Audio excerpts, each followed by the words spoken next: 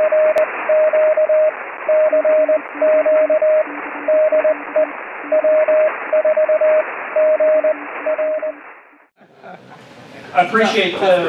appreciate y'all having me up here, and I'm going to walk around a little bit more. I don't like to stand behind if I don't have to. So, to the point of a dozen projects completed or in progress, because I think we all know, much like ham projects, Raspberry Pi projects can start off as, wow, this would be a great idea, why don't I build this? And I'll point to a perfect one. I have a 6-pack switching for my antennas, and I said, well, why don't I build a Pi that'll read the LEDs and then display it on another monitor so I can access it remotely. And I went and I wired up the Pi, and it's still sitting on top of the 6-pack to be integrated at some point. So, great ideas. It inspires a lot of ideas, but they don't all get done.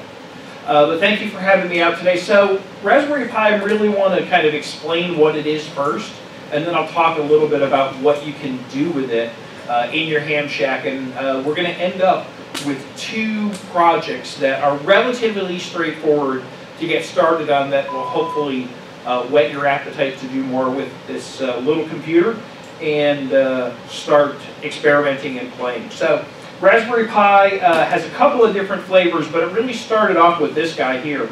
This is the Raspberry Pi Model A.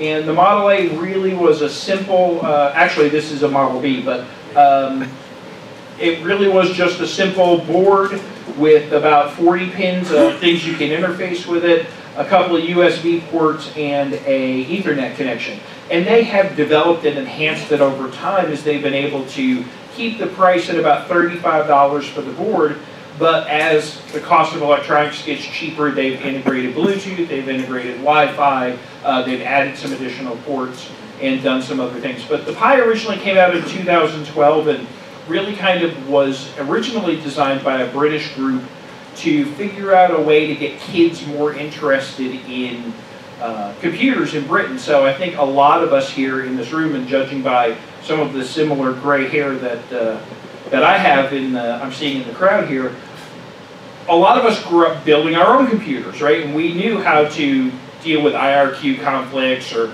put a new processor in or those kind of things. But kids don't really do that these days. You buy a laptop off the shelf and it's good to go, or you buy an iPad or something. So they really saw the need to get kids more learning about how to develop hardware and software and do some interfacing. So Raspberry Pi Foundation came up with this. First one was $35, and they've kept it at about that price ever since for the fully loaded big one, and I'll show you the little one here in a second. $85, so $35 for the board. By the time you get a power supply and a SD card, which is your drive, and some other things for the projects, you'll probably be in it about 70, 80 bucks, depending on how cheap you are and how much you want to go for some different things and what you might have lying around the house. So I'm going to pass this, Nick. I'm going to hand that to you. That's good job. You can share that around just to give folks an idea of what a Pi looks like. There are 2 current flavors of Pi. They're both raspberry, but they have a little bit different different flair and different project capabilities. So the big one, and the one that's going around right now, is the Raspberry Pi 3 Model B. So why it's the Model B is generally because it's got the 4 USB ports. It's a 1.2 gigahertz quad-core processor, 64-bit processor, but most of the stuff right now for Pis runs 32-bit. It's an ARM8 processor, so it's not the typical Intel-based processor that you, x86-based, but it does have Wi-Fi and Bluetooth low energy in it, so you can do a lot of interfacing of this with just a little board. And really, if you just put power and a drive on it, you can run whatever you want off of it. In the spirit of that, as a couple of years ago, they said, this is all great, but we really want something that, I don't know if you compete with the Arduino, but we wanted something that was a little smaller footprint that can go into smaller things. So out came the Raspberry Pi Zero, and this is the version 1.3 of the Pi Zero. The benefit of this little guy is it'll go anywhere, right? I didn't do the pictures for size, but here's a Pi Zero right here.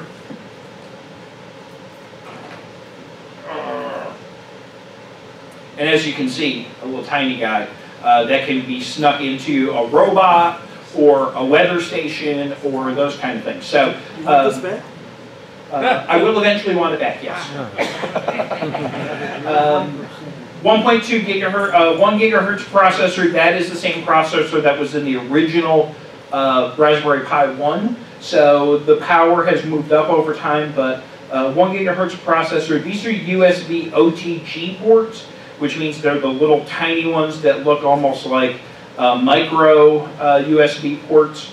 And it takes a mini HDMI cable instead of a regular one. So while this kind of takes all the standard off-the-shelf connectors with Ethernet and those kind of things, this takes special connectors. So the $5 price point is deceiving because you've got to, again, buy a few more things to go with it. But the base board is $5. Something new in the Zero world is the kind of the second generation of the Zero. Now the Pi Zero W is the brand new board that just came out last week. So had some conversations about, oh, you got a W, I didn't get a W yet. And you can buy them at Micro Center and they come in a bag about this size. So it's not really a big thing. These are $10.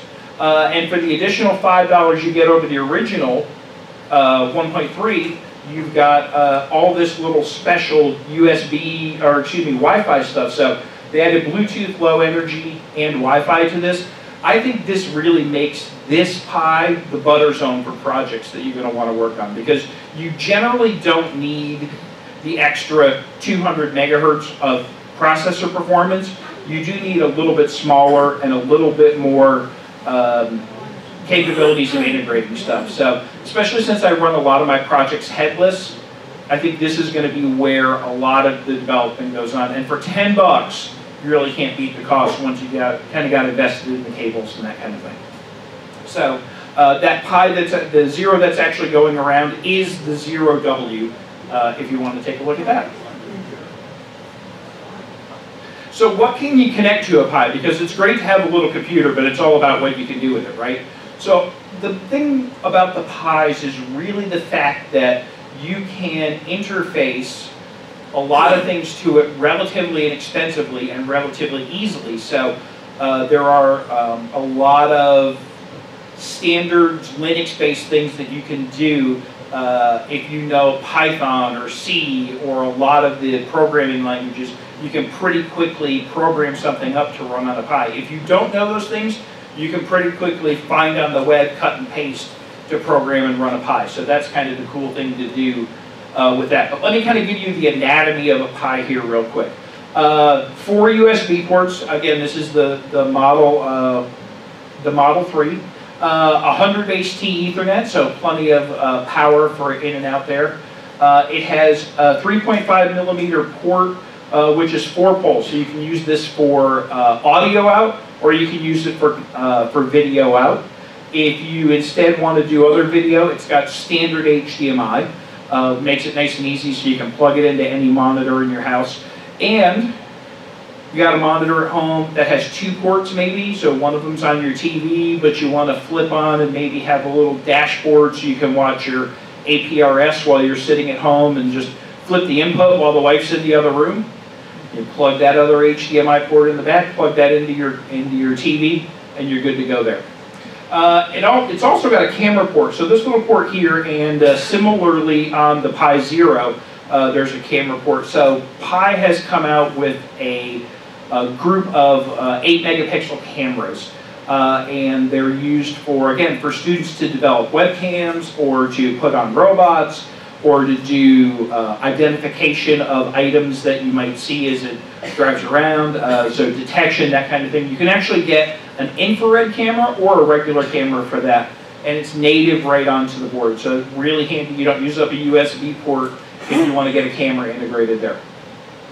All the power for the Pis is micro USB, so if you've got that adapter for your Android phone, goes right in there, same adapter, so you don't have to worry about it. You do have to worry about power. These things do suck up the power a little bit. You want to make sure you don't use the super cheap little square brick that you get with your that you get with your iPhone that looks like a building block. That does not have enough power, and you will get frustrated as hell trying to run this thing and figure out what's going on because you're starving it for power. So get a decent size iPad or a million different bricks you can use to get charged up for your Pi. How many amps? I mean, 2.5 amps. Okay, so you need a 3 amp power supply. You need a decent power supply. What I find works really well, I run a lot of Pis, so I've got an array of 6 Pis that are set up in one area. And what I do is you can buy these chargers for your house, right, where you plug in once and it's got 6 or 7 USB ports on it. Anchor makes the one I use, but there's others you can buy relatively inexpensively, Micro Center or Fry's. Those are great for running a or multiple Pis, so they may be a good piece to look on, and they're frequently on sale and relatively inexpensive. Yes, Nora? Which store has the biggest assortment? Which store has the biggest assortment of Pis? Micro Center is the partner for Raspberry Pi, so that would be the place you want to go. Fry's, you can get PC accessories and small cables and that kind of thing, but if you actually want a Pi, just drive your car to Micro Center. A couple other things on the Pi here, display port. So the Raspberry Pi Foundation makes a 7-inch touchscreen. That's where this interfaces with it. All the storage on these Pis is solid state, so they take the little micro USB cards that go in your phone or new cameras. They're relatively inexpensive to get. I usually buy, what I try and do is if I'm going to make multiple projects, I make one image, so I start with a base version of the Pi software, and I make that the same size. So I buy the same size cards from the same company, because you can buy 8 gig cards that are Micro Center brand, and 8 gig cards that are SanDisk brand, but guess what? They're not both exactly the same size, and you'll for sure have the small one that you're trying to write to as you're trying to start a new project. So make it easy on yourself. A top tip is buy a bunch of the same size cards at one time, and you can't go wrong there. Finally, here's the magic part of the Pi is the 40-pin GPIO. This is where you interface your touch sensors or your GPSs, motors for running robots, whatever you want to do. This is the kind of the magic place where you can plug sensors directly in and read them directly. And there's all kinds of different GPIO ports. So let me flip over to, I think, the next slide. Look at this. You can power something from the Pi. You can use something called I2C, which is a more logic-based, or SPI, or you can just use generally sensed pins. So if I want to set up a pin and say, like GPIO 25, I want to say, if it's high, turn on a relay. If it's low, turn off a relay. You can just set a simple on-off setup like that. The Pi B and B Plus and C actually give, Model 3, give you 40 pins. If you get into the early Pis, if you have it along a Pi A, that only has actually 26 pins. So that's why you see the difference here. But found a lot of demand for pins, so that's one of the things that they set up along the way. So why am I up here talking about Pis? Why am I the Pi guy? Well, small one. I like them. I just spend a lot of time with them. It's like, why are you a ham radio guy or a DX guy? You didn't go to school for DX. You just decided, hey, I like to do DX, so I'm going to do more of it. I'm going to read up about it and do those kind of things. So my projects are really, I can't say that any single project I've done is an original project. It's always been based on or built on something somebody else has done along the way. But what I like to do is say, well, if I'm going to make a GPS clock, how can I make it my own and personalize it? So one of the things I did was I made and I can show you after, I made a GPS clock, but I put a display on it. So it has its own display and it continually counts, and it can work off of a battery, so I can take it in the field with me if I need to know what time it is. So those are the kinds of things I like to do, or combine multiple projects together into one item. A lot of what goes on in the Raspberry Pi is Linux-based. I'm a very basic Linux person. I don't know a lot about Linux, but what I do know is it's a lot like DOS when I was doing DOS back in the day. And again, a lot of us gray hairs probably have spent more time than we like on DOS. So if you can get over the fact that instead of typing DIR, you type LS, there you go. You're 80% of the way there already. Projects I've done, and you'll see some pictures later on. I've got a couple of dashboards, so basically taking a little Pi, plug it into a big monitor, and now I've got this dynamically updating display, temperatures, sensors, APRS, telling me what port my little 6-pack is on. Eventually, I will have that programmed in there, so it actually dynamically updates, but that's the idea. I mentioned a couple of clocks. I built a shack automation relay panel, so this is pretty cool. I can actually dial in over a VPN to my house and turn on my radios if I want to listen or monitor to them. Or even if I'm upstairs, I want to get the radios warmed up before I go downstairs. I just go on, bing, bang, boom. Lights come on, radios come on. I'm ready to go as soon as I walk in the shack. APRS receiver and iGate. I can listen to 144.390 and send that data into the network. I just have a little antenna on it. My antenna really covers kind of the window between 400 and 85 on 285. That's mostly where I see traffic from, but it covers, and it's kind of a fill-in receiver, so that's pretty cool. I'll talk about DVAPs a little bit and ADSB in the project stuff. Something that we all hate is ads on the internet, even though they do pay for a lot of stuff. They make it pretty simple to implement ad blocking DNS. So you download the software and then you tell your computer, hey, I want you to look up internet addresses against my Raspberry Pi versus the normal internet one, and it'll block ads along the way. Some home security cameras, just pretty simply using what is out there to do motion detection. There's some standard motion detection software for the Pi. Get that on there and then have that feed into a home server. And then finally, my wife said she wanted one of those little Nintendo things for Christmas, and darned if I could find one. But what I was able to find is the software to build a retro Pi. So you take a Pi, you load it with all the original games, you buy a controller at Micro Center, and now for about 80 bucks you've got a game console that takes you everywhere from Atari 2600 all the way up through Intellivision and some of the old gaming consoles up into the probably into the 90s. That thing is powerful enough to run some of those games. So over here on the left is my stack of Pis. This is on a wall in my shack. I've got the clock. Whoa. Nobody here who knows. I got the clock. I've got an ADSB and I've got APRS, ADSB, a GPS, or DVAP, and that's my DNS ad server. So they all just kind of sit there and plug into my network and plug away. All of that runs off one power supply. Here's the relay I was mentioning. So it's all 12 volt.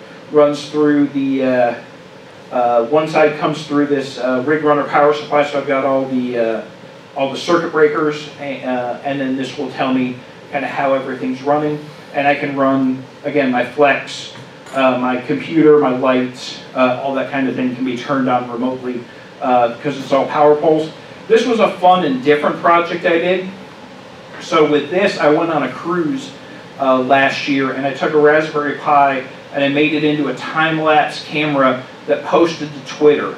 So every 4 hours, whenever it had an internet connection, it just posted to "Where are Jim and Tammy" on Twitter, and so all our friends could go, "Oh look, here's Jim and Tammy. They're at 35 degrees north by 182 degreas west, or not 182, but 120 degrees west." So they're they're closing into Alaska. So that was a lot of fun to build and integrate with Twitter. So lots of different ideas of things you could do with a Pi here. There's other small platform computing platforms, and I didn't want to not touch on them because I think they're different platforms for different projects and for different things you might want to do. Arduinos and BeagleBones, they are in my mind, more for just plain automation than for computing power. So somebody told me once it's a rule of thumb to use 2 ands. So if you want to download data from the GPS network and have it as a clock and have it on your network as a network time server, then you're talking about a Pi. So if you can do 2 ands, you kind of want the additional processing power that a Pi gives.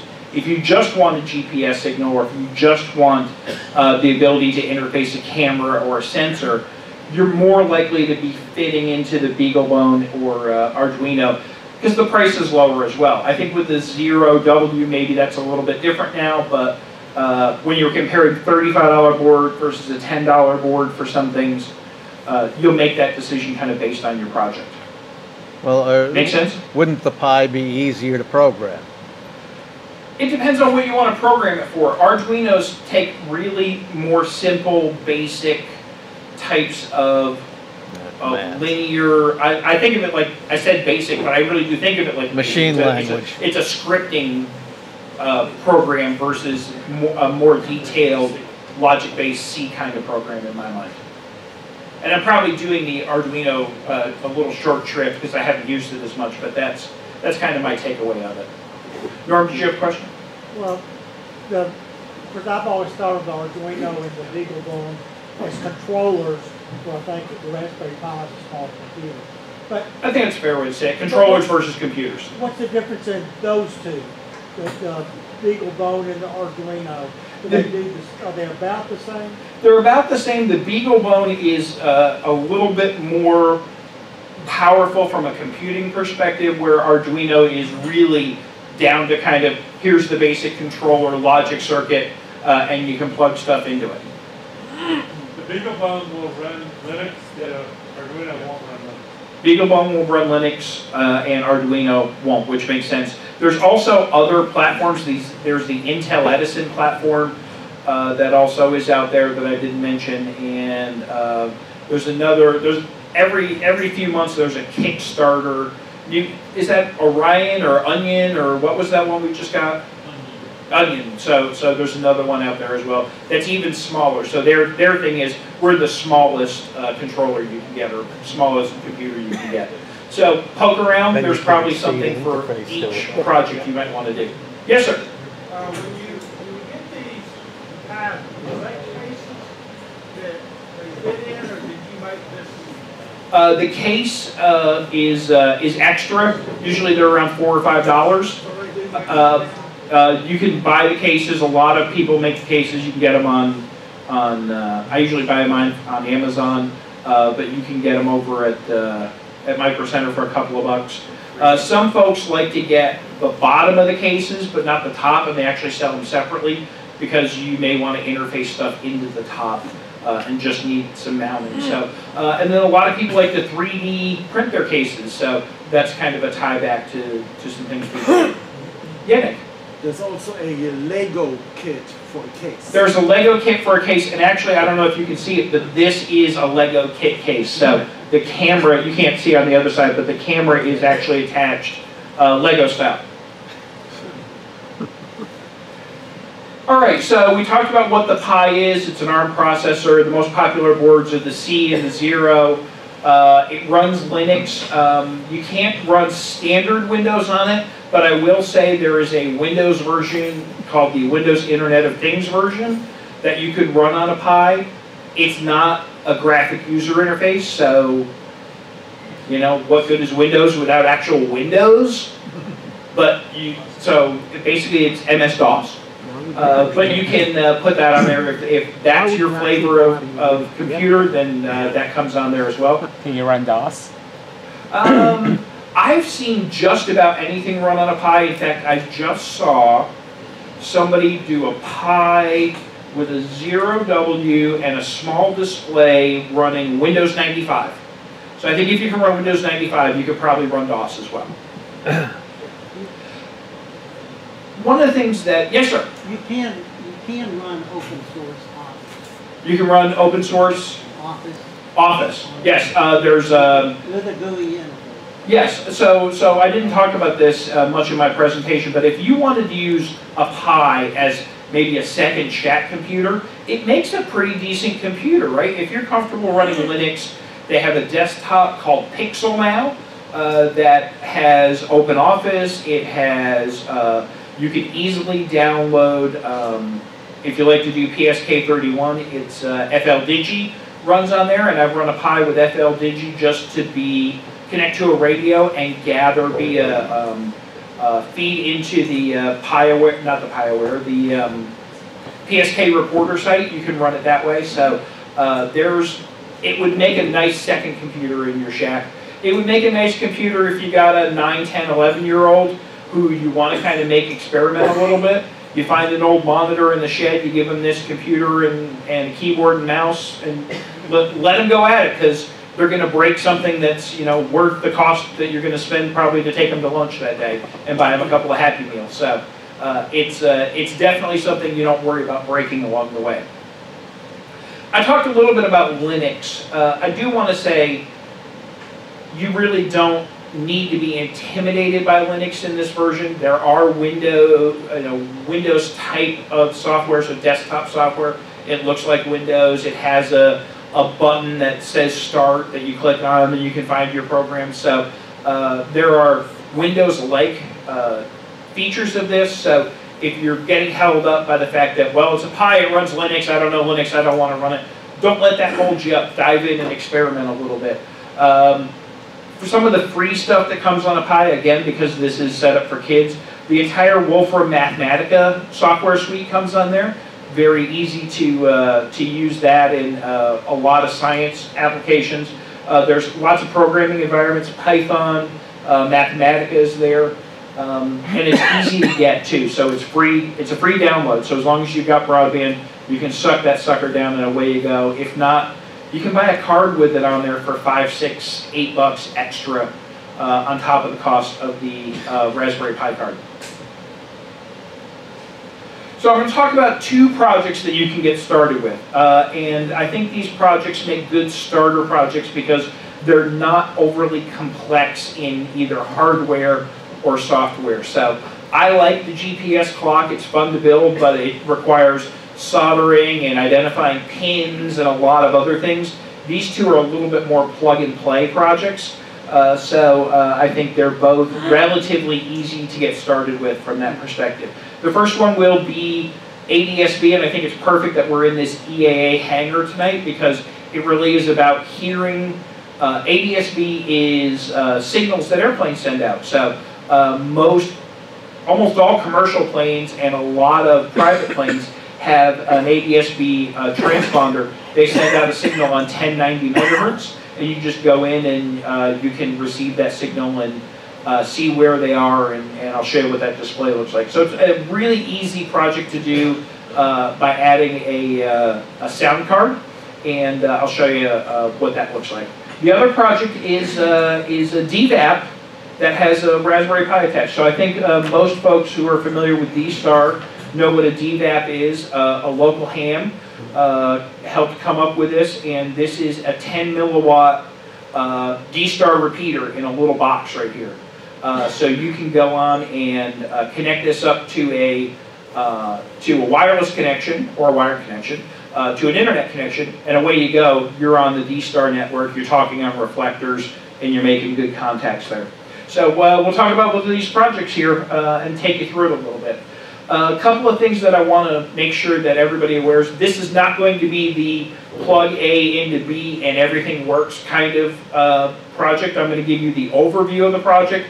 This is not complete instructions, okay? The other thing is, I wrote this presentation a month ago. Stuff has already changed, right? So there's the Pi W that's come out, and people are making enhancements to their software and those kind of things. So what works today may not work tomorrow, and you may need to figure it out. And you know, you're all hams, right? You've figured stuff out along the way. You've troubleshot a connection, or you've figured out why you're not getting power to your receiver. So that's something you need to think about.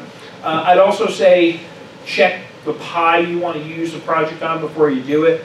Some projects do require a little more horsepower, and you may want to make sure you've got that Pi 3 versus the 0 and have the additional power. I mentioned this kind of a little bit off and on, but it's $35 or it's $10, right? Don't be afraid to break it, because it's like breaking a Baofeng. And you know, are a lot of us worried about breaking a Baofeng? I don't think we are. So don't be afraid to break it. Get in there and tear it up. And you know, if you screw up the software, it takes you 10 minutes to rewrite that software and start again from scratch. So breaking it is half the fun, I think. So let's do the airplane tracker here first. So we are building a receiver to download, interpret, and map airplane traffic. They send out a signal saying, here's where I am in XYZ coordinates, so not just longitude and latitude, but altitude as well. It's not required for all aircraft, but you're going to see it in most commercials. So if you sat up out here and said, wow, I just saw a plane land and I didn't get my ADS-B, you know, some of these small Cessnas and those kind of things may not have that on there yet. But what I recommend is a Raspberry Pi Model B, a Pi 3 Model B, a 8 gig micro SD card, a 2 amp power supply, and an RTL TV tuner dongle. And what that is back when they started the digital transition, and you remember that they turned off analog TV, well, they started making these little USB sticks that would allow you to decrypt digital television. You can plug it into your computer and watch TV. Somebody figured out that, hey, I can make it a little easy change here and there, and now instead of watching TV, I have a software receiver that will actually go from about 25 megahertz to about 1.2 gigahertz. So anything I want to listen to in that band, I got a receiver. Isn't this awesome? So software-defined radio really jumped out with a really simple Pi project. So folks have written this, and really a little industry has come about by using these TV tuners to decode aviation stuff and put it out on the internet. So we will, it's fun, but there's also other fun things you could do with that as well. So 5 steps to really make this project work. First thing you're going to do is a company called FlightAware.com makes a special version of the Pi software called PiAware. All you need to do is about a 2 gig download. You go to FlightAware.com/PiAware, say I want this file, you get the zip, down it comes, you unzip it. Everybody's unzipped it before, you're all set to go. You got this on your Windows or your Mac computer. You then take that image, and when you unzip it, it'll be a .img file, and you burn that, write it, whatever, to the micro SD card. How many people here have burned a CD before? Or a DVD? It's the same process. You go in and you say, I want this to be written onto that, and it does it and you're done. So it's really not any harder than burning an image to a CD. You want to build your own antenna in this project. So it'll come with a little stubby antenna. It'll look about this high, and you'll say, hey, that's pretty cool, but I think, as we know as hams particularly, a crappy little antenna is a crappy little antenna. So if you make yourself a better antenna, you've really got the opportunity to get some better signals and some better reception out of that. And then, let's see, plug antenna into receiver, plug receiver into Pi, plug card into Pi, put power on, and you're all set to go. That FlightAware image will then tell you to go to their site, and it'll say, hey, I just saw a Raspberry Pi send me a signal from this same IP address. Are you them? Do you want to claim your Pi? And you'll say yes, and now you're tracking and sending airplane signals into the internet and helping people understand when Flight 227 from Dallas is going to make it into Hartsfield because they'll see it fly over your house. So downloading the image file, as I just mentioned, you all have done this before by burning disks. It's the same thing. The only thing you're going to change is you're going to use 2 different pieces of software. First one is SD Formatter, just what it sounds like. You plug your little SD card in, it just makes sure it's wiped clean so you can fully load that up. And then you're going to download a program called Win32 Disk Imager. That's the program instead of your software burner program. That's the program that writes it to your SD card. If you're using a Mac, guess what? Mac already has built-in image tools. You just open that crud up and you go to your disk files and away you go. So you've got both options ready to go there on your Pi. Question. Yeah. So the image is the operating system with the software already configured and loaded. Correct. Yep, it's everything configured and loaded and ready to go. You just plop it on your Pi and you're playing away. It's like, I think of it like it's like downloading a ROM for a game or downloading a CD for a game. It's the same kind of thing. It's like all like an ISO file. Like it is exactly an ISO file. So you're all set there. Micro SD cards, I mentioned this a little bit earlier. Buy a bunch at the same time. I love this little holder. I've got this holder at home, so I just wanted to give them a plug too. But buy one at the same time, stick with the same size, and keep some organization so you can actually find your cards again, because I ended up with 20 cards in a drawer and could never find the exact one I wanted. So again, this thing was a little bit of a lifesaver. Come on, we've all thrown stuff in a drawer, right? And just try to find it later? Yeah, absolutely. All right, so another tip. What I like to do is, and it's not necessarily as needed for this PiAware project, but in general, what I like to do is I'll download the latest version of, right now the version is called Raspberry and Jessie, the latest version of the Raspberry Pi software from the group, and I will do my own customization. I like to set up my wireless network. I like to have it available so I can access it through my Windows network as a shared drive. So I will do all that kind of stuff, and then I will stop and save that. Then when I want to build a GPS, or I want to build a new flight aware, or I want to have an ad sharing Pi, I've got the same basic setup to start with, so I don't have to spend the next 45 minutes figuring out all that stuff first. I've got something ready to go. You know, it takes up 8 gigs of storage if you're using 8 gig cards, so it's not really too hard, and it's just as easy. I'll use the DVD or CD term. It's just as easy to rip an image off a existing SD card as it is to write one on there. So that's a pretty good tip to get going there. When you build this project, and I hope you will, you want to get a RTL SDR dongle. That's the brand or the typical trade name you'll see of the dongles. These were originally made to be TV tuners, as I mentioned, but as you can see, kind of FlightAware is branding their own. If you want this branded one, $17 on Amazon. If you want the generic one, $5 to $20 for something like this, or something basically like this. They're both basically the same thing. All they've done is added a little preamp into theirs to make it work a little bit better and focused on that. But think about this, right? RTL SDR. This can receive from 25 megahertz to 1.2 gigahertz. You could make a receiver that listens to your repeater and streams it over the internet. You could make a receiver that listens just to APRS and puts APRS into the internet. You can make a receiver that scans police channels if that's what you like to do. You can decode, I know people who decode pager traffic. Yes, there is still pager traffic out there, and yes, you can decode it. So there's all kinds of different things you can do. What did you ever want to listen to on RF? You can do that now with Raspberry Pis. You can just plug it in and 25 megahertz, right? So you can set it up to 10 meters. You can do a PSK skimmer or a CW skimmer for 10 meters, no additional hardware required.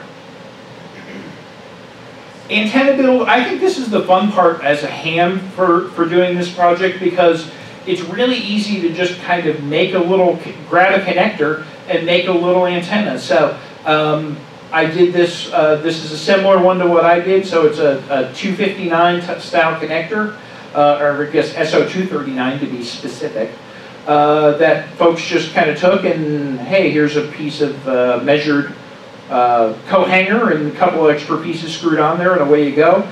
This is more of a dipole version of that.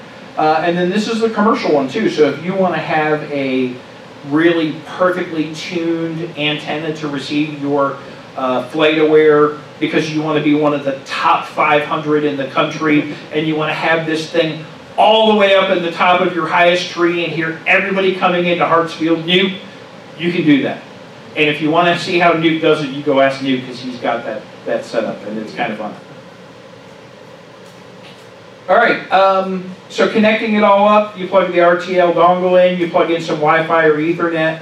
Actually, you want to start with Ethernet and then connect up your Wi-Fi afterwards, because remember, you downloaded this image, it didn't have your Wi-Fi settings in there, so you need to go in and do that afterwards. Power on and wait a few minutes. Your battery's running out on your cyber boss there. Power it on and wait a few minutes because it needs to start up for the first time. It takes 3 or 4 minutes for the Piaware stuff to get going and phone home. So turn it on, let it go get a cup of coffee, let it do its thing for a minute, and then go to flightaware.com and claim it. You'll be much more likely to find it if you give it 5 minutes. If you want to just sit at home and have it offline, you don't have to do that. You can find your Pi's IP address on your home network. I'm not going to explain how to do that. You can figure that out later. And then just go to your page, like if you've got your home network is 192.168.1. Whatever your Pi is. If you go to put a colon port 8080, it actually has its own web server. You can watch just the stuff off your Pi coming in without sharing it out. You can also telnet into it, or hey, why don't we try plugging in a keyboard and mouse and seeing if that works. That'll work too. So that's another way you can do it as well. So a couple of different ways to access your Pi, but headless works fine. So you just plug it in and you go to the web page, you can see what you're looking at. Here's what success looks like. So this is this little black dot is where my house is, and these are the planes that I'm seeing around. This is the FlightAware software as I see it looking at that web page at home. It's telling me flight numbers, it's telling me what they're squawking, so what number they're using in the air traffic control system, altitude, speed, how far they are away from me, what track they're running. So this one's running 350 degrees north. And then how many messages I've received from it. So I've gotten 2,900 messages, and all my messages are current because my age is 0. And it'll actually keep track. You can see here's that plane. It's actually kind of going off over Smyrna right now and tracking stuff. But Delta 14 is coming in, and it's headed, let's see, 142. So this is probably one of these guys headed down to Hartsfield. But it's kind of fun on a busy day at Hartsfield to watch these suckers just line up. It really is interesting to be able to see. And you can see it from pretty far away. What I see is actually, I can get about 100 miles of flight that's really at altitude 30,000, 40,000 feet. I can see them over Chattanooga or even further away. Lower to the ground, I'm actually a bit more restricted. And I live fairly close to DeKalb Peachtree Airport, which kind of got me interested in what's flying over my house kind of thing. And I found that because of the terrain, I'm actually sit below, like about 100 feet below DeKalb Peachtree Airport, so I can only see them to about 1,000 feet before they land, and then I lose them because I'm below the terrain. But it's fun to watch, and maybe someday I'll talk somebody into let me put one at the airport, and we can track things a little bit closer. A couple other tips. I mentioned backup, backup, backup. The micro SD cards in particular don't like a lot of read and writes, so if you buy the better ones, they last a little bit longer. But if you have an unintentional power blip, you can wipe that out. So when you get a good image or a good setup just the way you want it, take the extra minute, rip the version of that onto a backup somewhere onto your computer so you don't have to rebuild the whole thing from scratch if it breaks. Even though that's what I like to do half the time because it's just more fun. Every Pi comes with a default password, so if you download that software, the username is Pi, and I know your password is Raspberry. So let's all be smart, let's change our passwords because we don't want some strange hack to come out into the wild and then people are turning, like people were turning webcams into zombies across the internet. You don't want that for your Pi, so just change your password and you won't have to worry about it. Some Piaware quick tips here. Height matters if you want good reception, so if you can get that sucker up. I mentioned Newt and I both have a very similar setup, but his is about 100 feet higher in the air, and you can get, what, 250, 300 miles of reception on yours, Newt? Yeah, so height does make a difference on this one. You can go in and clean up some things. Inside the Raspberry Pi, it has a basic setup software called Raspy Config. You're going to type sudo super user do, and then run raspberry config, and it will allow you to do some customized local settings, set times, set keyboards, those kind of things. So you can expand the file system and do some other things. So that's a tip. As well as, particularly with these FlightAwares, there's something called, the name of it just spaced out on me, but there's a way that you can share data between PiAwares. But what you need to do is make sure that your Pi is very accurate on time and very accurate on location. So you want your GPS in there to 4 or 5 decimal points if you can, because that allows the Pis to triangulate, and it will allow you to see more data than just your Pi gets, because they triangulate between various receptions that they get. So and that's called MLAT. So if you want to see a lot of MLAT, you want to see extra planes on there, make sure your Pi is set up with a really good altitude and GPS coordinates. So any questions on the PiAware project before I get into the DVAP a little bit? Yes, sir. So for APRS iGate receive only, similar setup. APRS iGate receive only, similar setup. You want to do a 2-meter antenna. You want to get the PiAware, the FlightAware software. Now you're going to go in and do some different things. What I recommend is a program called Direwolf, DIREWOLF. This guy has specifically designed instructions for Pi that you can follow step by step, and you download it. I think it's a GitHub project. He'll tell you how to, once you get your basic image downloaded, he'll tell you how to set it all up, what settings you need to do. I didn't include it on here because it's a little more complex, because you've got to go in and do some more configuration settings, but similar hardware setup with the right software, you can easily be hearing APRS stuff in about an hour. Thank you. Sure. All right. Everybody needs help, right? And like I said earlier, I'm not a Linux guy. I still want to type dir half the time to see what files are in there. I go to adafruit.com. They have a learn section that's really good. In fact, they have kind of the 15 different projects you need to know to get your Pi going. And for me, I like to do the Wi-Fi settings via command line. I don't use the graphical interface as much, and I always forget the exact directory folder, or it's WPA supplicant dot blah blah blah blah blah. I can never remember. I don't keep that information in my brain anymore. But I know that I can go to Adafruit and find that exact page because I have it bookmarked, and I just write it down and it's all there. So you want to figure out how to set up your Wi-Fi. How do you download that card for the first time? How do you get your get a small device interface with this, like a thermometer or something? You can do all that, and Adafruit's got it. You start there and span the world on different projects that they put together. And if you want to get going on there, the other benefit of Adafruit is they sell the hardware as well. So you can go and buy thermometers and GPS chips and those kind of things. And their instructions interface with their hardware. So if you don't want to figure it out, you push the easy button on that, and it works fairly often. DVAP a la Pi. A lot of folks have done a lot of things with DVAPs, so you've probably seen this project before, but part of the reason why you have is it's really easy.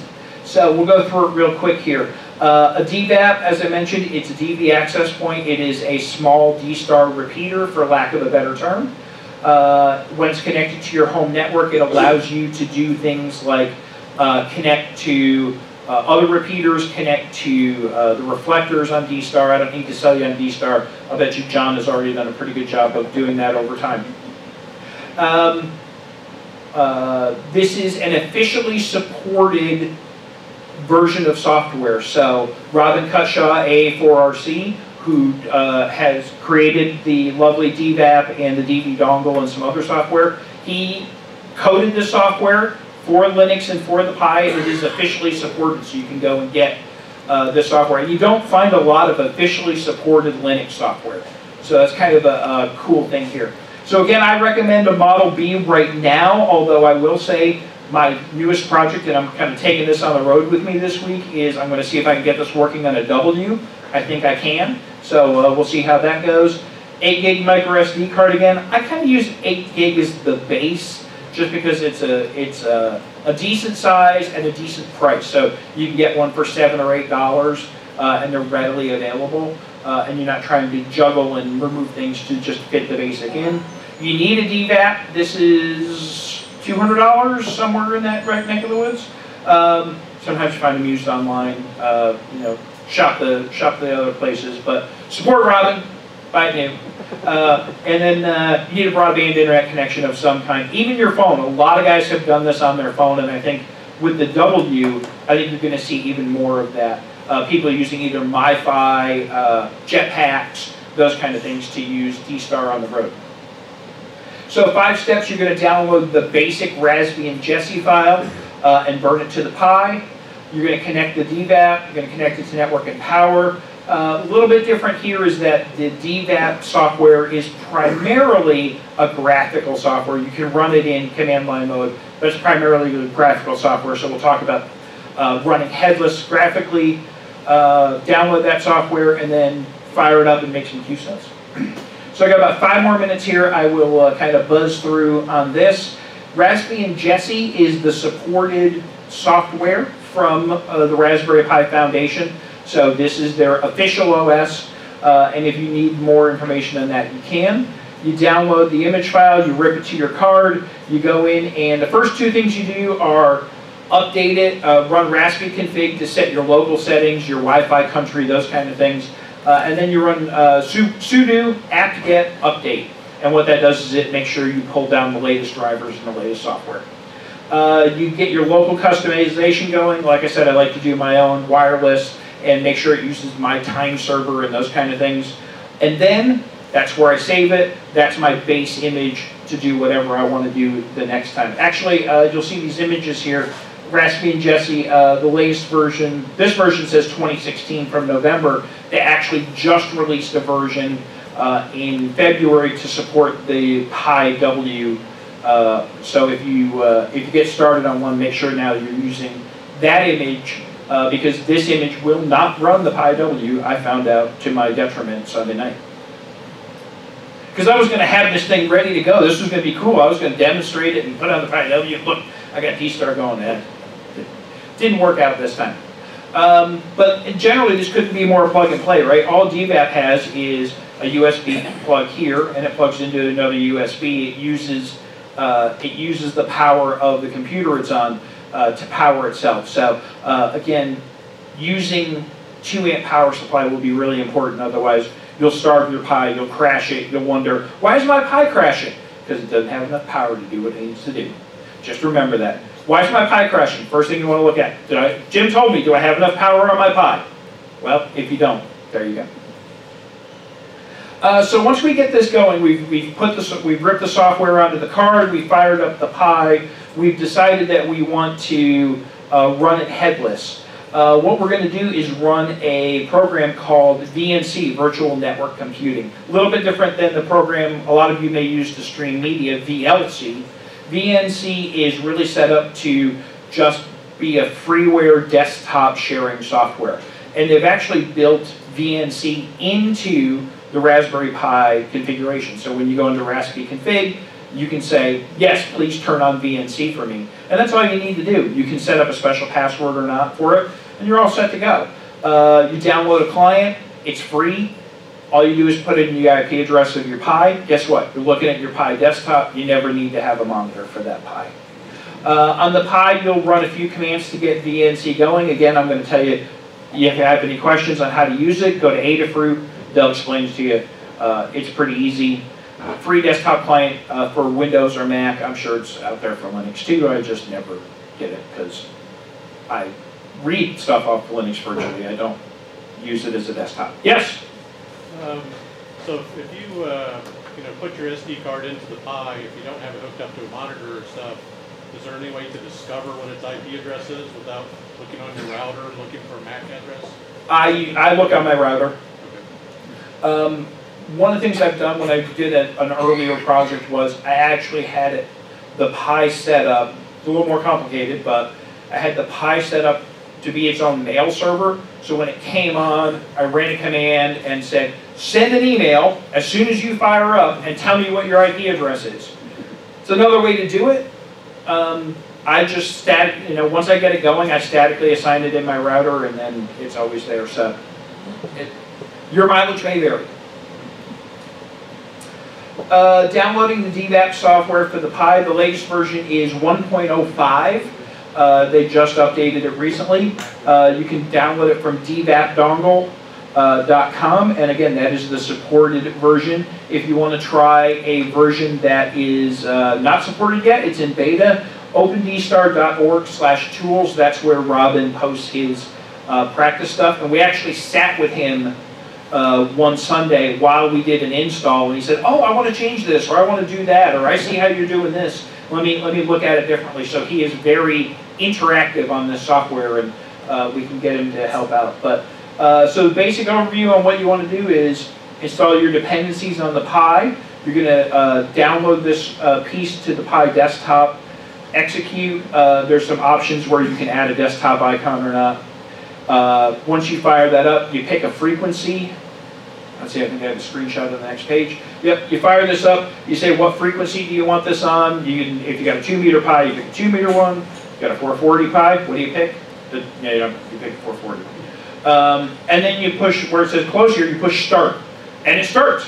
And if you don't do anything else, it just sits there and listens for you to talk to it.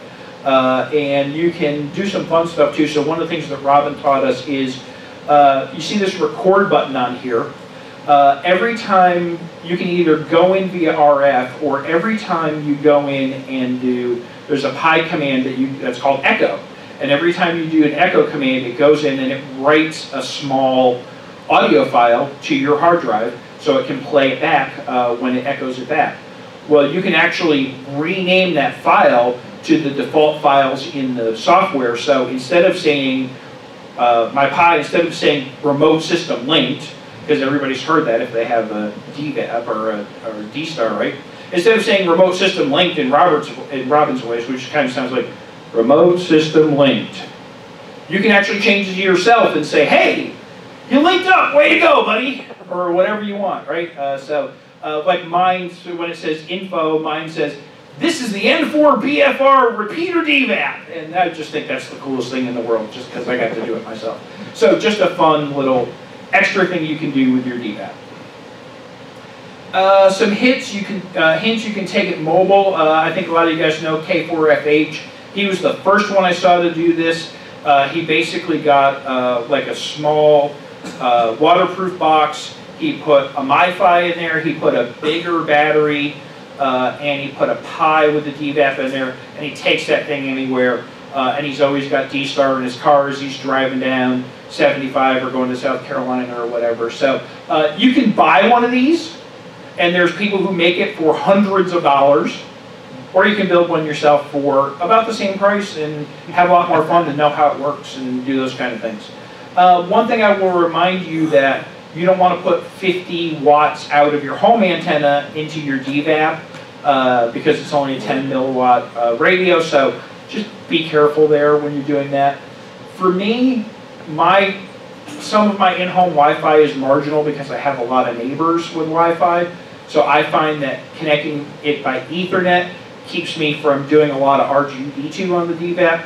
Your mileage may vary. As I said, I'm going to try it with a W, but something to think about is this may be a project that you want to hardwire, especially if it's going to be a more permanent install, just to get the quality up a little bit.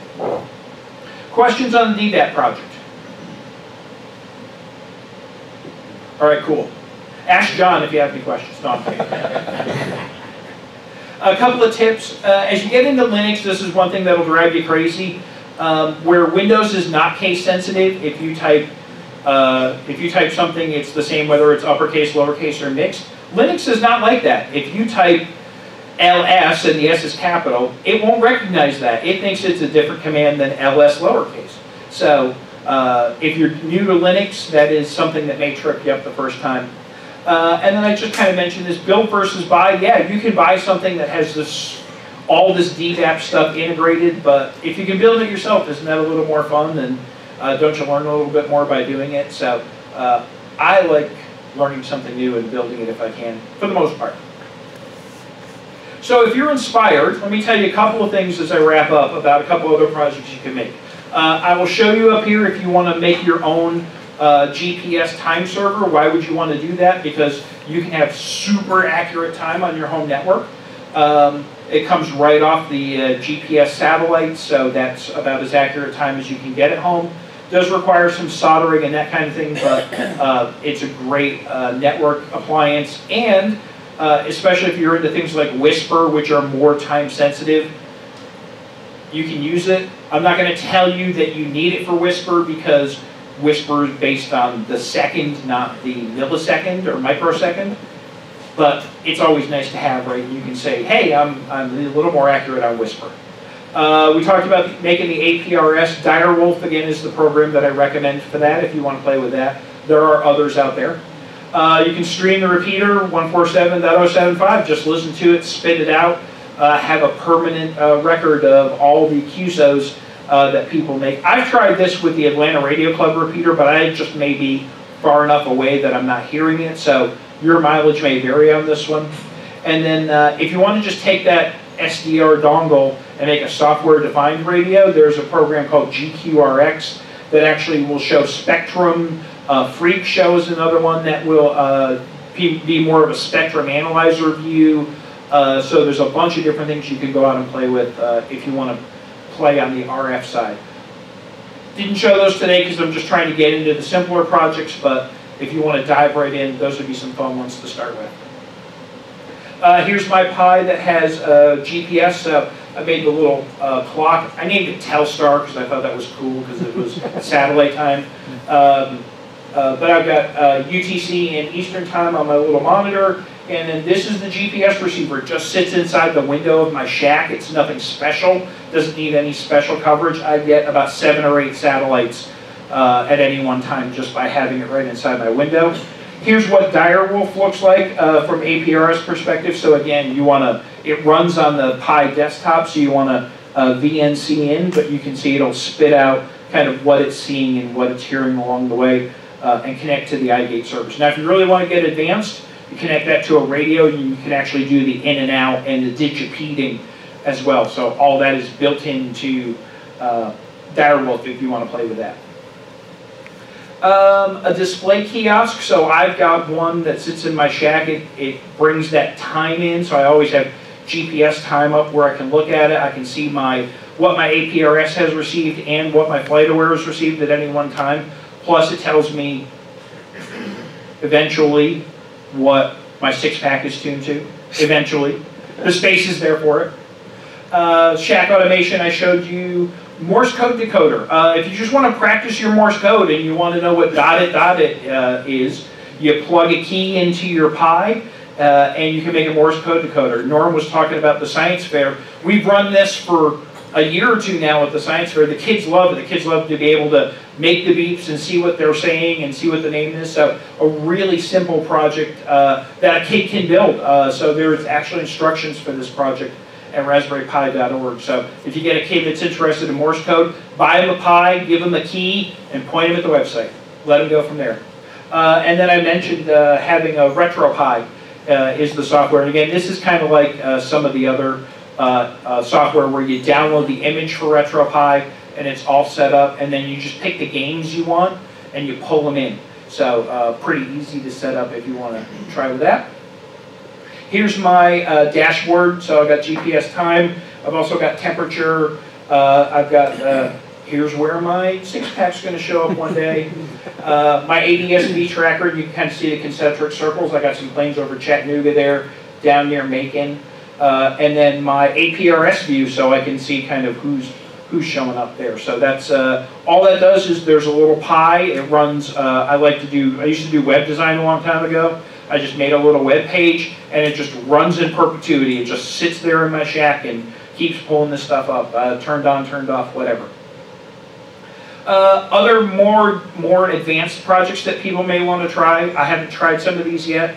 You can use a software called OpenLEC and really make if you do a lot of ripping movies or download a lot of movies through torrents, that kind of thing. You want one software to control, and kind of a TiVo-like software. OpenLEC is the way to go. If you like to track GPS satellites, you can make the same kind of display that'll show you all the satellites that's going over whenever you want. So that's GPredict. You can do a rotator controller. I've seen some of these folks who just follow the AMSATs, and it'll know when it's going, and it just follows that satellite along. You can make a repeater. Apparently openrepeater.com says they can make a repeater with a BeagleBone or a Pi. So if you want to try having your own regular FM repeater, there you go. Whisper Pi. If you set up a Pi right, if you set up a Raspberry Pi correctly, you can actually transmit FM off a pin on the Pi. It's not great. I've used it for a fox hunt before, but these folks say they're actually getting Whisper to work on it. Probably uses a couple of additional resistors and that kind of thing, but it's something to play with. RetroPie, and then FLDigi and logging programs will run just fine if you want to make it a basic shack computer for like a logging computer or a second computer in your shack for 35 bucks with a spare monitor and stuff. You can go there. Wasn't that long ago that I had a computer? So a couple of final tips, I'll wrap up and get everybody out on time here. First of all, I will not make any of these for you for however much money you want to pay me. All right, maybe we can negotiate on the money. But I'm here to inspire you to do it yourself, not to make them myself, because I've made a lot of these. So I think struggling to figure out how these work actually is the fun. Get in there, do it yourself, have a good time, see what you can do. Learn.adafruit.com really is my go-to site. If I can't figure that out, it's amazing what a Google search will get you. And just, what is this error message? What does it mean when it says can't find blah, blah, blah, da, da, da, da? You plug that in, and 9 times out of 10, I'll find somebody who had the same problem, and by struggling through it, there's somebody's put on their blog somewhere or on a GitHub page or something exactly how to fix the error. So struggle through it, figure it out. You can do it. You're smart. Because you've all passed at least the technician exam, so if you can pass the technician exam, I know you can Google. Finally, I do want to get questions, and my email is n4bfr@arl.net. But I'll tell you right now, I barely keep up with my email, so if you're expecting some sort of help desk kind of experience, if you email me, learn how to Google. But I will try and answer questions if I can help. And then finally, if you do make something successfully, I would love to hear about it, because I would really like to know that people found this interesting and got in there and dove in. I know Greg's in the back, and Greg came to one of my classes, and now he's got the APRS, and he showed it over at the Tech Fest the other day, and so that's really cool, and I kind of like that we're building on with people passing on the Pi knowledge. So that's exciting. So hopefully you will share your success stories. I hope you will.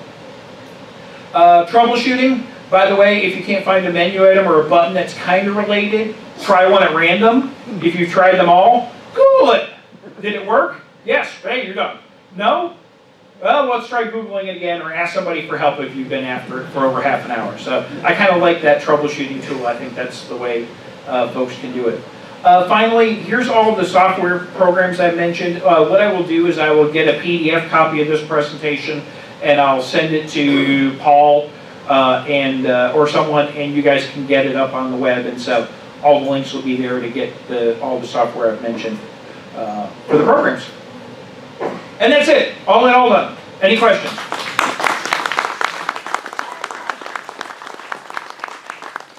All right, thank you very much. Thanks for having me out. Come to the Atlanta Ham Fest, and don't forget to see Newt about participating.